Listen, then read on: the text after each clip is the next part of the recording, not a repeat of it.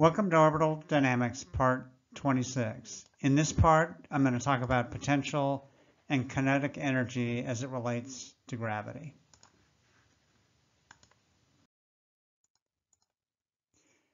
The law of conservation of energy is one of the most fundamental laws of physics. A conservative force is one where no energy is gained and none is lost. Energy is always conserved. The notion of energy was not understood until the middle of the 19th century. There were inklings that predated Newton. The experiments that Galileo performed with balls rolling down inclined planes only gave hints. It wasn't until later that energy was better understood. I talked about Galileo's law of falling bodies in Part 13, where he did experiments with inclined planes. He found that a ball would roll down one inclined ramp and then proceed to roll back up the other to the same height. He never observed it going all the way to the same height. He took great care to minimize friction, which is a non-conservative force. He surmised that in the absence of friction, his rolling balls would oscillate back and forth forever, always reaching the same height. This animation demonstrates that. The first downward incline ramp is at 60 degrees. The upward one on the right is at 45 degrees, with a horizontal plane in the middle. No matter the angle, as long as it was less than 90 degrees, the ball would always reach the same height. What if there was no up ramp? Galileo concluded that the ball would roll horizontally forever. This is the basis of his law of inertia. With the law of inertia, we can see why the ball rolls up the second ramp to the same height. At the horizontal section, the ball has an inertia that carries it up the upward ramp. Since the ball always reaches the same height, there's something conserved in this process. That conserved quantity is energy. There are two types of energy, potential and kinetic. When the ball is placed at the starting position, we say it has potential energy and no kinetic energy. Potential energy is energy the ball has by virtue of its position. When the ball is released, it starts rolling downward. As it rolls down, it loses both height and picks up speed. When it reaches the horizontal section, it's lost all of the potential energy it's going to lose. The potential energy has been transformed into another form of energy. In the place of potential energy, the ball now has energy of motion. We call the energy of motion kinetic energy. As the ball continues ascending the second ramp, it slows down, losing its kinetic energy, but in return regaining its potential energy. When the ball finally comes to rest at the top of the second ramp, all of its kinetic energy is gone and has been transformed back into potential energy. Because the ball's height is precisely what it was at the beginning, it has the same potential energy on the right as it did on the left. Before the experiment was run, Galileo would have had to lift the ball to its starting position. In doing that, he applied a force that opposed gravity. That's what gave the ball its initial potential energy. When he released the ball, the force of gravity caused it to accelerate down the ramp.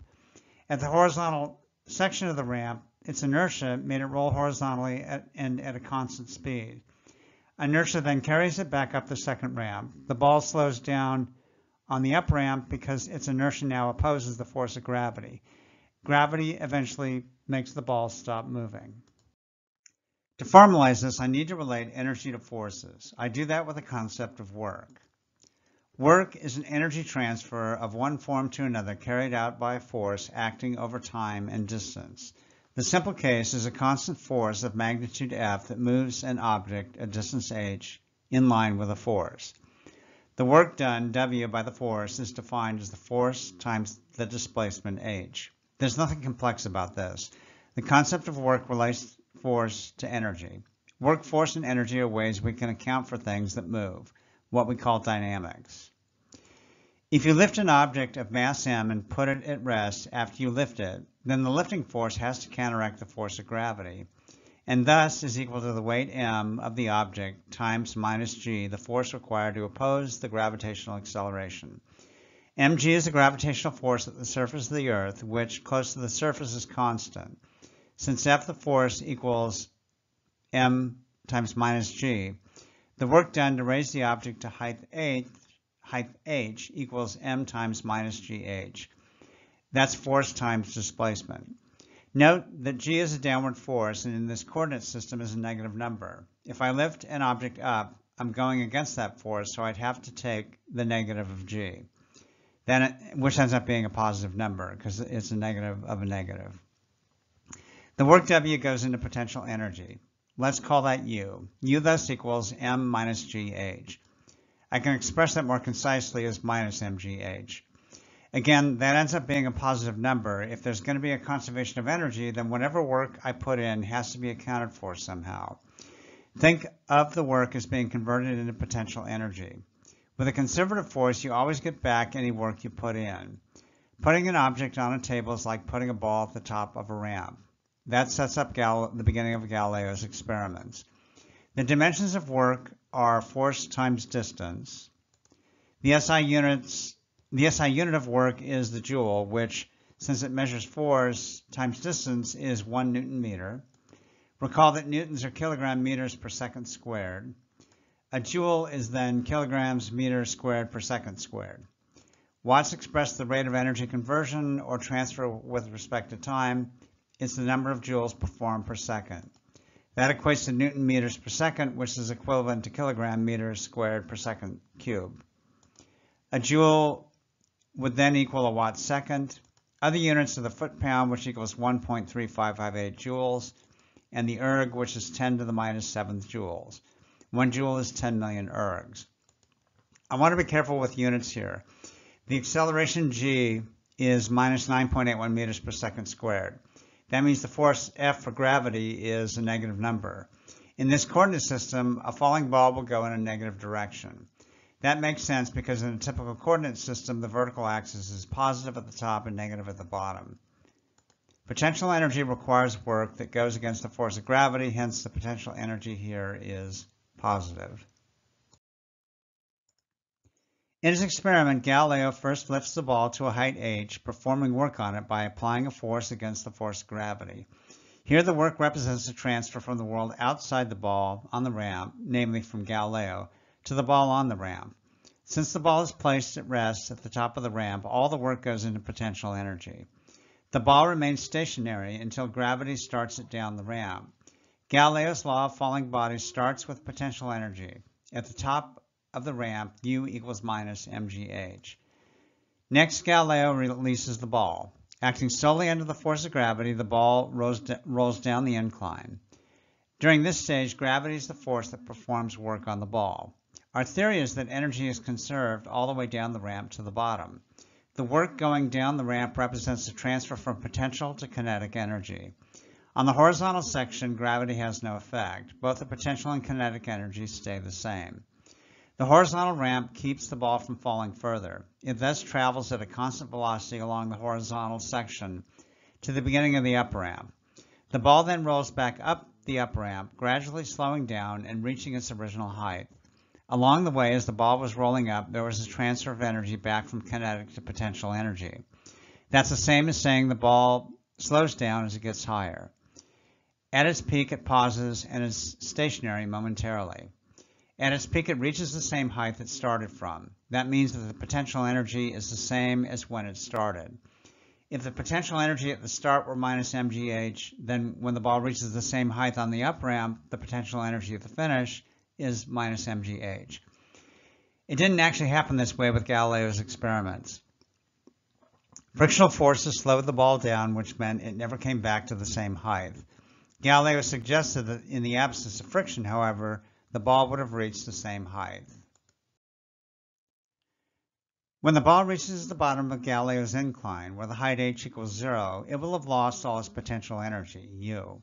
In reality, the ball still has potential energy, however. If this apparatus is on a tabletop, the ball could conceivably fall to the floor.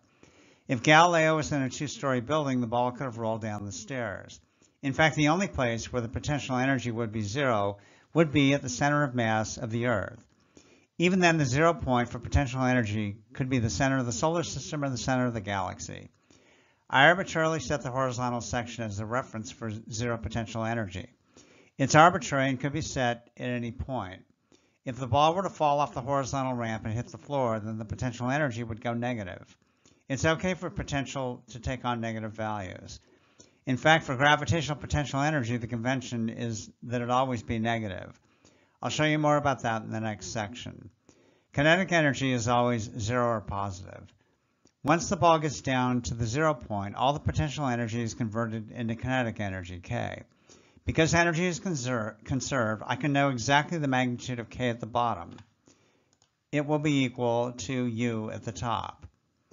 K is the energy of motion, but in this formulation, there's no connection between kinetic energy and motion. In this equation for K, I've expressed the kinetic energy in terms of position. While that gives me the right value, it doesn't express K as a measure of motion. I can resolve that with a little bit of algebra. What I'm after is a function in the form of K of V that will equal something times velocity or velocity to some power. Motion can be characterized by velocity or acceleration. By definition, if something is moving, then it has kinetic energy. I'm going to suggest that this function be a function of velocity. Let's assume that rather than traveling on an incline, the ball drops straight down. That's a simple case that makes the math much easier. I'll get back to compound motion in the next section. Here's the displacement vector P. This is displacement in the y direction. Since I took away the ramp, there's no horizontal component of motion. There's only vertical motion. I'm using P instead of the term h here. The 0 point in this coordinate system is at the tail of this displacement vector. Hence, when the ball hits that point, P will equal 0. Potential energy is minus m times g times P.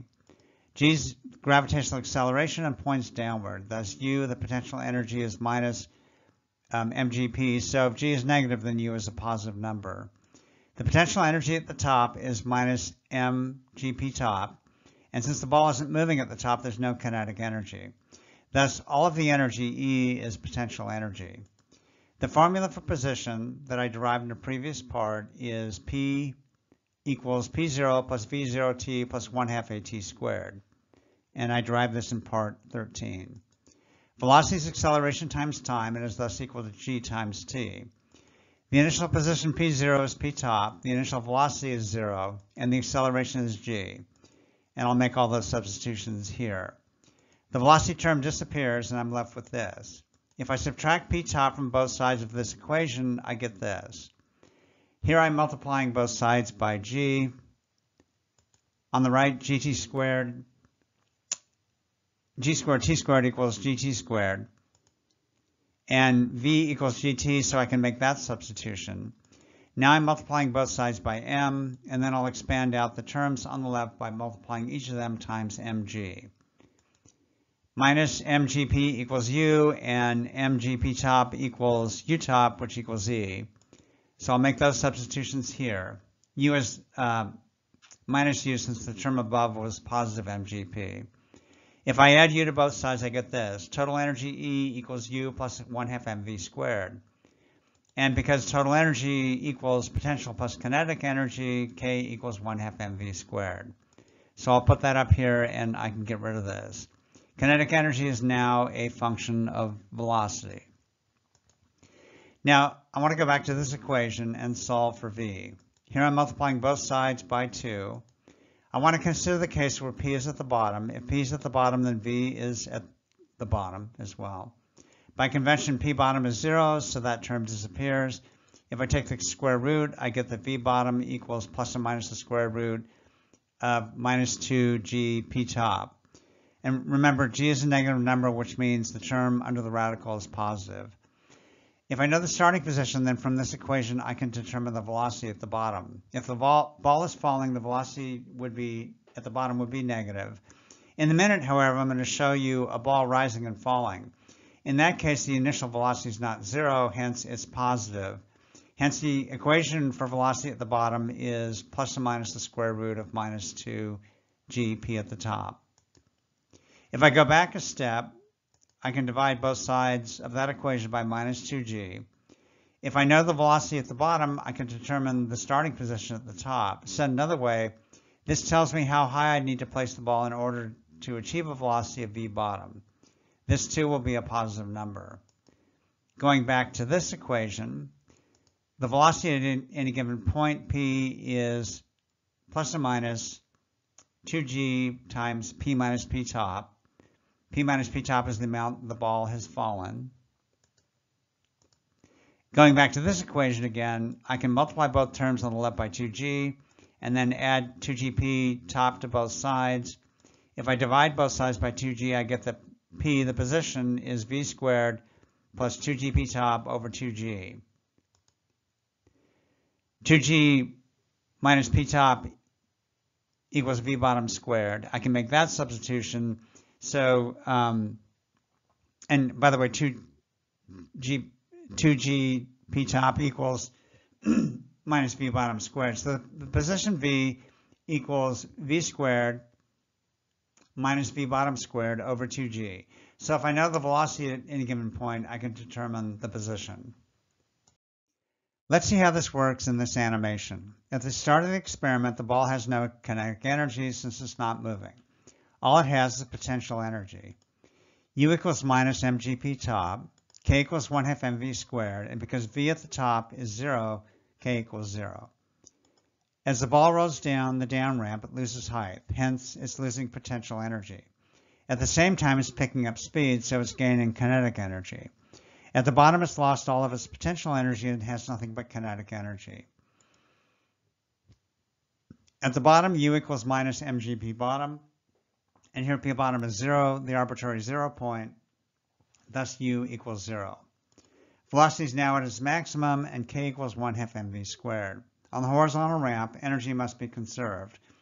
Remember, I hypothetically have no friction in this experiment. Because all I have here is kinetic energy, the ball must roll horizontally at a constant velocity v bottom. That's why if there were no up ramp, the ball would roll forever. On the up ramp, as the ball rolls up, it slows down and at the same time gains height. At any point, the potential energy is minus mgp, where p is the height of the ball, and the kinetic energy is 1/2 mv squared, where v is the velocity at that height. If you add the potential energy u to the kinetic energy k for any arbitrary point A, it equals the sum of potential energy u plus kinetic energy k at any other point B. The work done from A to B is the difference in the kinetic energy at A and B, which is Ka minus Kb. The ball would be rolling slower at A and faster at B, hence Kb is greater than Ka, so the work done is negative work. The work was done by the gravitational force, which is a negative force, so this makes sense. In terms of potential energy, as the ball drops, it loses potential energy. It had more potential energy at A and less at B because it's falling. The work done from A to B in terms of potential energy is thus minus UA minus UB. If G is negative, then minus mgp is positive, and since UB is greater than UA, the work from A to B has to be minus UA minus UB. Since both of these equal the work done from A to B, then Ka minus Kb equals minus UA minus UB. I can express that as Ka minus Kb equals UB minus UA. I reverse UA and UB and take away the negative sign. I can then express that as UA plus Ka equals UB plus Kb. That's the law of the conservation of energy. Since UA plus Ka equals UB plus Kb, that equals a constant. This is the total energy in the system, or the total energy of the ball at any point. I can use that constant to derive kinetic energy if I know the potential energy, or vice versa. And that's the equation down here. The conservation of energy implies that the sum of potential energy and kinetic energy at any given point is the same at any other given point. Hence, it's constant. The concept of kinetic energy and the conservation of momentum was originally conceived by Émilie du Châtelet. She was a French mathematician, physicist, and author during the Age of Enlightenment. Her crowning achievement is considered to be her translation and commentary on Isaac Newton's work, Principia Mathematica, which was published in 1759, 10 years after her death. Hers is the standard translation in French. Voltaire, one of her lovers, admired her work and treated her as a peer, despite the fact that women were treated as second-class citizens. She combined the theories of Gottfried Leibniz and the practical observations of William Gravesande to show that the energy of a moving object is proportional not to its velocity, as had previously been believed by Newton, Voltaire, and others, but to the square of its velocity. Gravesande dropped balls from varying heights into clay. He then measured how far they penetrated. With Galileo's equations, he was able to determine the speed at the bottom and he measured the penetration depth in the clay. He found the penetration depth was proportional to the height the ball was dropped from. When he plotted height versus penetration depth, he found a linear relationship. I showed you before that v, the velocity at the bottom, is the square root of minus 2 gp. If p equals 1, then velocity at the bottom is minus 2 times minus 9.81 times 1. And that equals minus 4.483 meters per second. If the ball falls 2 meters, it lands with a velocity of 6.26 meters per second. When Gravasande grasped the height versus depth of the ball went into the clay, he discovered this linear function. The slope of the function depended on the density of the clay. So in a notional sense, as he doubled the height, the depth into the clay doubled. Likewise, if he decreased the height by half, the depth in the clay decreased by half. That's how a linear function works. The depth of the depression in the clay was thus a function of the potential energy. With the exception of Leibniz, people like Newton believed that energy was indistinct from momentum and therefore was linearly proportional to velocity. If this were true, then the deformation of the clay would have had to have been proportional to the square root of the height from which the balls were dropped, and it wasn't. If you plot the starting position versus velocity, you'd come up with this curve. This is an exponential function. The height is thus proportional to the square of the velocity at the bottom. Émile du Châtelet recognized the implications and concluded that energy was proportional to velocity squared. And she was right. I've shown you before that kinetic energy equals 1/2 mv squared. She was the first person in history to describe the concept of energy and to quantify its relationship to mass and velocity squared. From that, she derived the notion of conservation of energy. Potential energy can only occur where there is an attractive or repulsive force. Gravity is an attractive force. These lines are force lines. The density of the arrows represents the strength of the force. As you move away from the source of attraction, the field density diminishes. This is one way of representing the 1/r squared law. The field lines extend out to infinity. You'd measure a field with a test mass. It's better to use one that is significantly smaller than the field source. Otherwise, the test mass gravitational force interacts with the central bodies. Another kind of a field is an electric field. If we change the central body from a mass to a positively charged particle, it sets up an electric field. If we place a negatively charged particle in the field, it will experience an attractive force. Electric fields are both attractive and repulsive. If we were to place a positively charged particle in this field, the arrows would go in the opposite direction. Here's an electric field with one positive and one negative charged particles. The charges here are equal. The field lines end up looking like this. This is called a dipole. Another type of field is a magnetic field. With magnetism, polarity has to come in pairs. You have to have a north with a south. You can't have a single north pole. Magnetic and electric fields are both attractive and repulsive.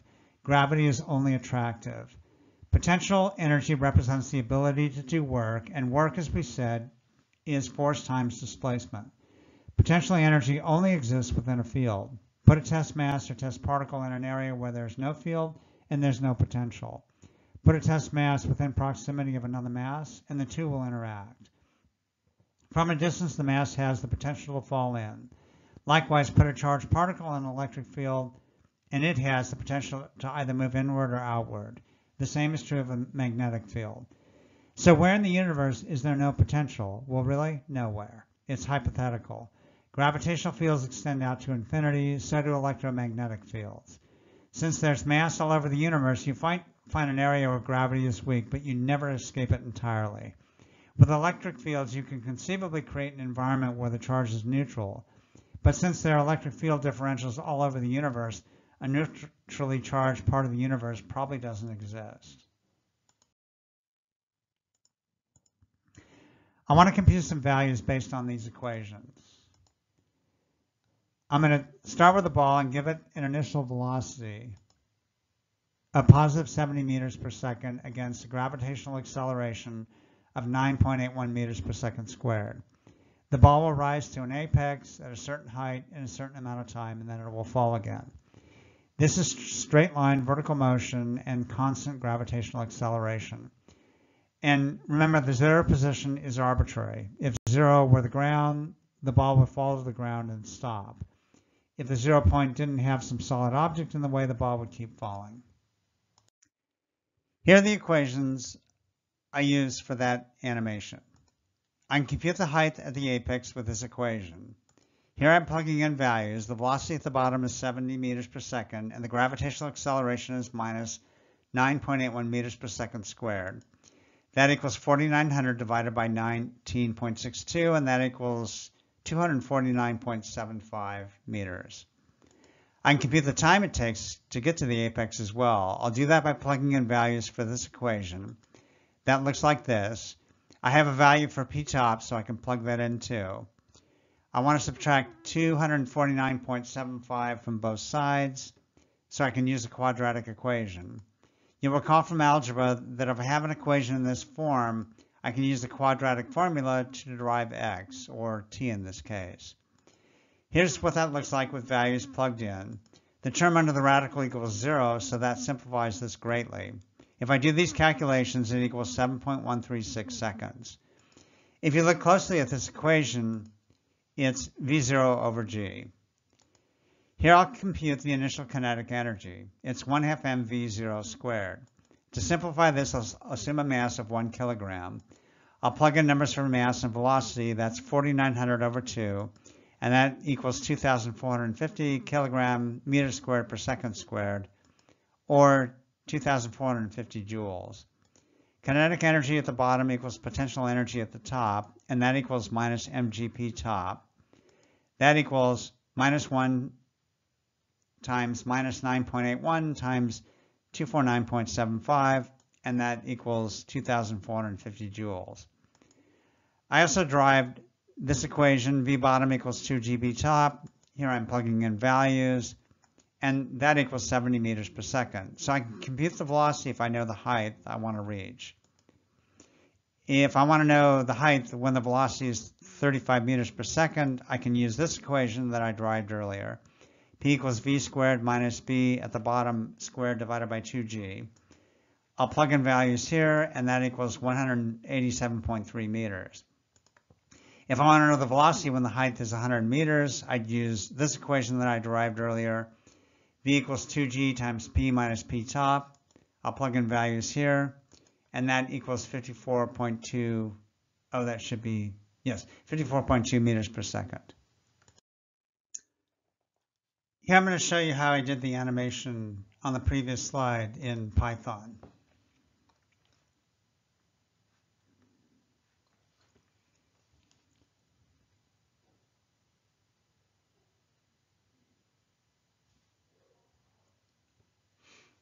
Okay, I'm going to call in the libraries that I want to use, and here I'm just using matplotlib. And then these are parameters just to set the font of the diagram. Oh, that should be set font for figure. And the figure size. And I'll call this kinematics. And that sets the color.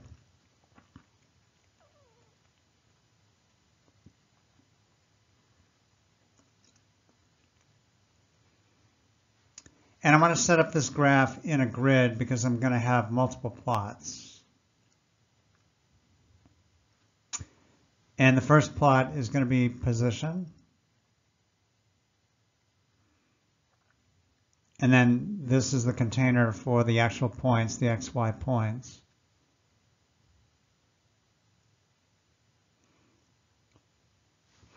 And then since I know that the ball is going to go up about 245 meters, I'll set the Y limit from 0 to 260, and I'm setting X to minus 10 plus 10. I didn't really have to do that because this is all vertical motion, but I did that arbitrarily. I'll call this point P, and I want to display the grid on the plot.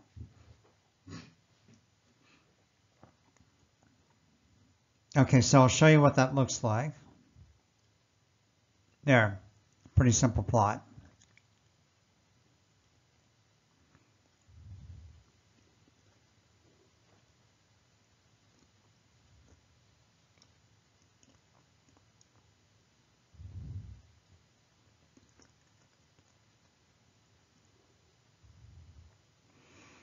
Okay, so the initial position is going to be 0, P0. So I'm starting at the bottom. The initial velocity is 70 meters per second.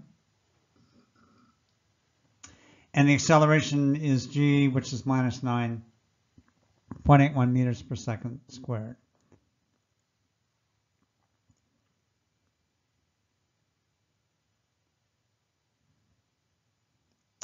And then ignore that comment about adding horizontal components. That's where you would put them if you wanted them.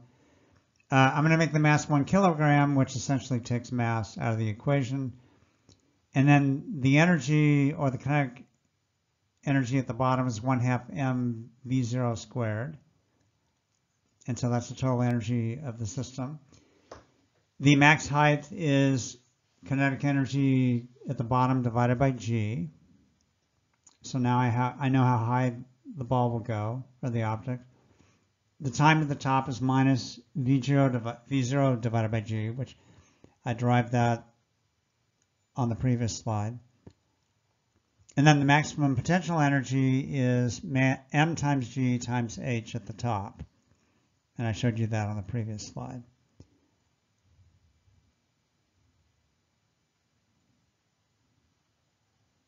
All right, and I want to put the plot show call down here. And I'm using this to keep track of the time. And I want to display the position as a metric. And then here I'm going to display the energy, both E and U and K. E, total energy, U, potential energy, and K, kinetic energy. And this will trigger the animation, so I need an animate function.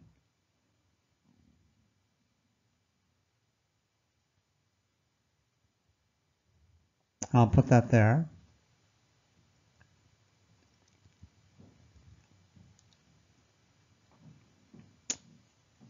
And it's 1,500 frames at 10 intervals each. So this runs for 10 seconds. So the time is I divided by 100, and then just the 2 digits. And then here's the equation for the position P. P equals B0 plus V0t plus 1/2 AT squared, and I set A equal to G earlier. Velocity is V0 times A times T. And then this is constant acceleration, so I don't need to do anything with the velocity here. I'll update kinetic energy. K equals 1/2 mv squared. And I computed the V above. Potential energy is minus m times g times p. And so I take the negative of that because p is a negative number. mgh would have been positive. And the total energy is U plus K. And there's U and K. And that should be constant for all the times.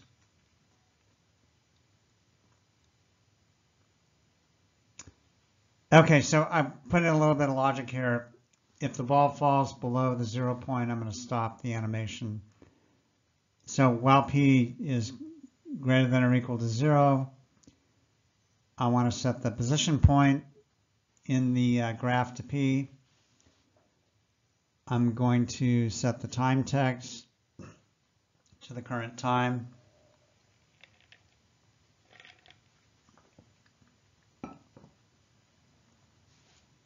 And then the position text, I'm going to show position, velocity, and h top and t top.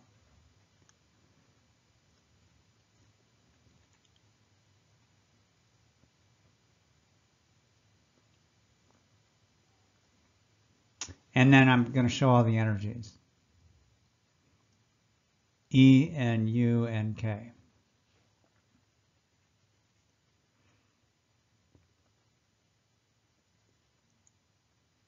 And I'll save that.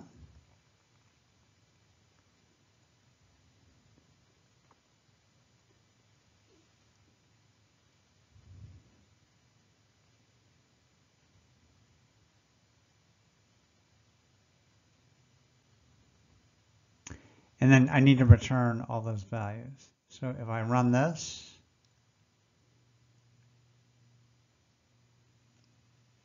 you see the ball goes up to 249.75 meters. It pauses and then it falls back down. And notice E is constant. U and K change. And right there, U went to about 0.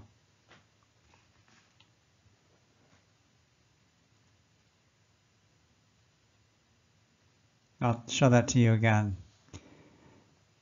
And if you look closely, you can see kinetic energy going to 0, as does velocity when you get to the top.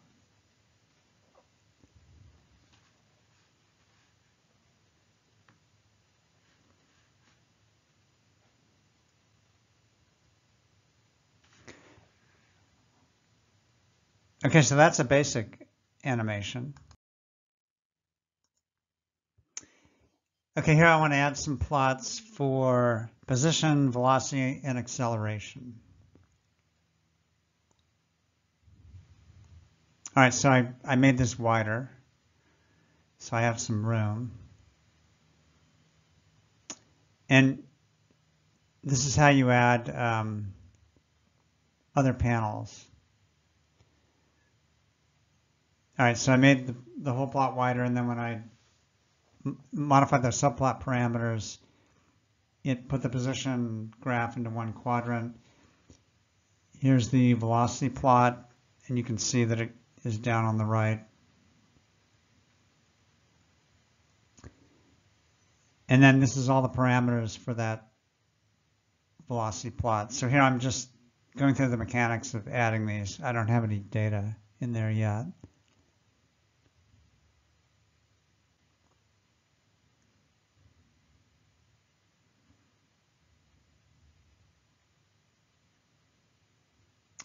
And I need to set up vectors for position, velocity,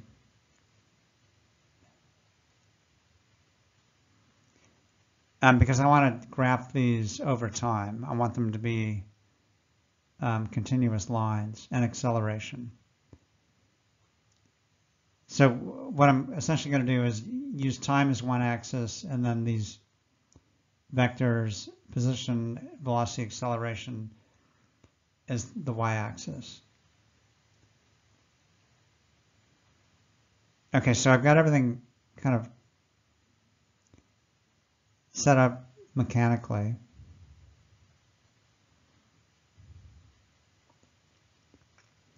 All right, this is going to be the position line, the velocity line, and the acceleration line. And I need to set the vectors up as global variables because I'm going to modify them in the animate function, and I want them to be maintained outside the function. So I append time to the time vector. I append acceleration, which is constant, to the acceleration vector.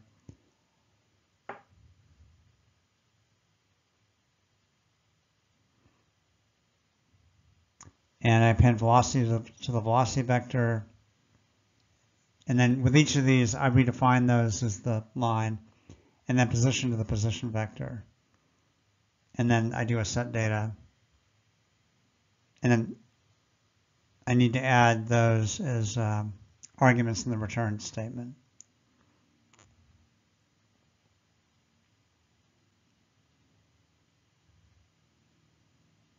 And time's going to start at 0. And I'll set limits for acceleration. I'll set limits for velocity.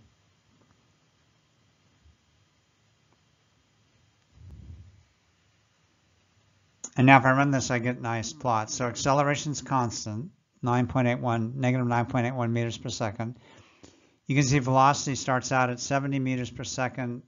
It goes to 0. And then when the ball falls back down, it goes negative.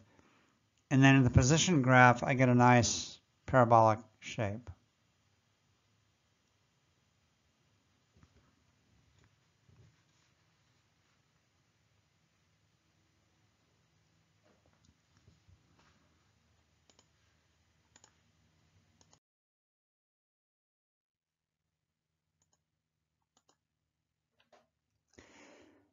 All right, and here I'm going to add some plots for energy.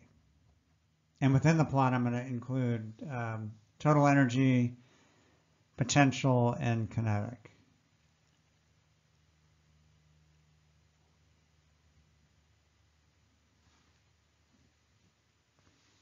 So I'm going to add a fourth row on that right-hand side.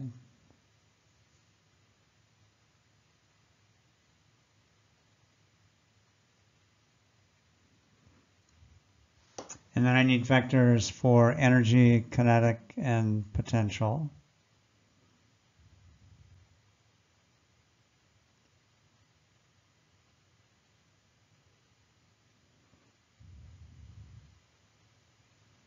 And then there's the plot for energy, and it's going to be on the bottom.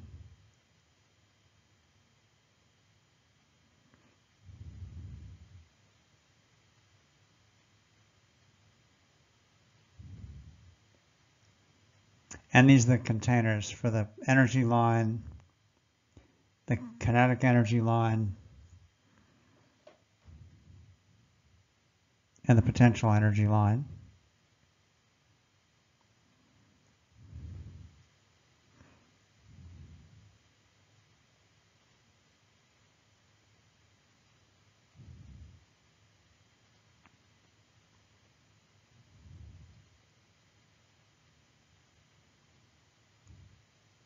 And I'll set the initial values in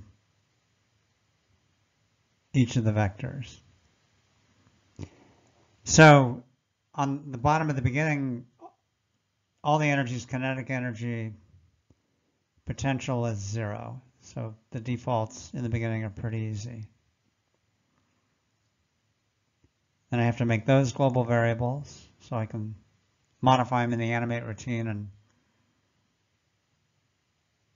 have those persist. And then here I'm going to update the vectors.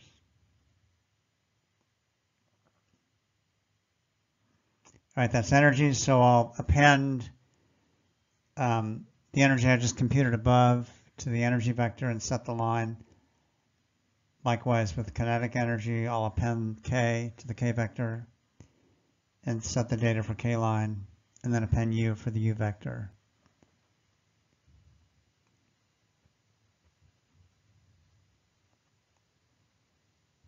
And then I need to add those as arguments in the return statement.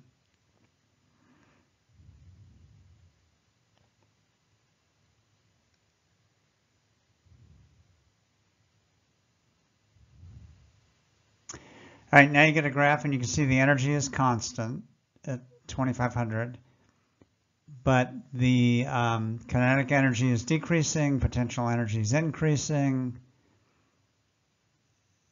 and then they do the opposite. So the blue line, total energy is always conserved, and kinetic plus potential always equals total as they change.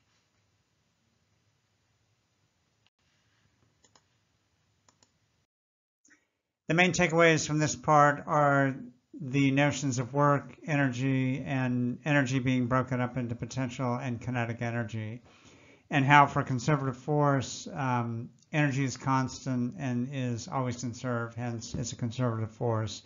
So while kinetic energy and potential energy can vary, the sum of the two is always constant.